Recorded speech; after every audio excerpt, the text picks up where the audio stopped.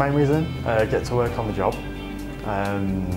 which is great, getting experience, learning about the new machines which I've some of them never even seen before, and I get paid as well, which is great. You know, it's great to be able to go somewhere, do what you like doing, and at the end of it come out with a paycheck, so it's brilliant. What about you?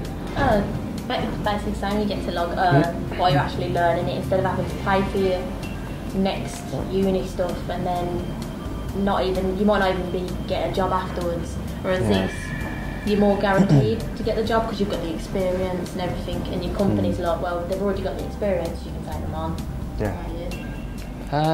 But the same thing really. University wasn't for me. I wasn't entirely sure what route I wanted to go down, but I knew it was engineering based, so I had a look for some engineering opportunities. So what made you choose engineering as a pathway?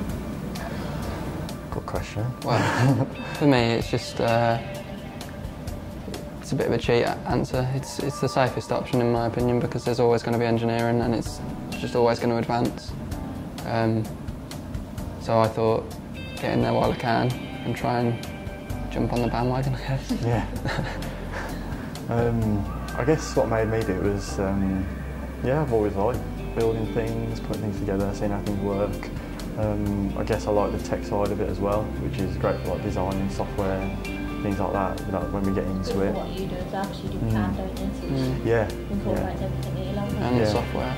Yeah. What made you want to do engineering? I originally wanted to be in the army as a kid, and then it kind of faded out as I got a bit older, which then made me think engineering was a good pathway, because it wasn't something girls got into anyway. No. So it was kind of like a new vantage point for girls to actually want to get into the company and want to work as an engineer. But it isn't always dirty, which girls think it is. Yeah. Which you don't have to get. That's what we thought as well, isn't it? That's what we thought as well. No, our company's really clean. With CNC, you don't physically get dirty. No. You put it in the machine, it does it for you. You open the doors and you've got your piece. You don't have to be hands-on or anything like that. That's one of the good things actually about, you know, the first year that we did was doing all that software stuff, and at the end of it you've actually got a finished product which you can say, oh, I built that and I did that from scratch. Yeah. Oh, that's lovely. We're all on the window still.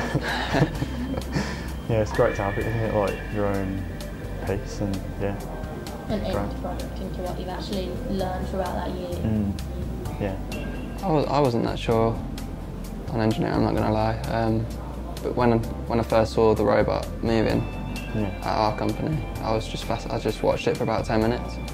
I mean, I'm pretty sure they were probably getting annoyed with me not doing work, but it was just really cool watching the robots, and then knowing that eventually we'll be able to design and do the software on them and program them, and I think that will be a really good. Yeah. It's a really good opportunity, and it gets me. Well, I look forward to it. Yeah.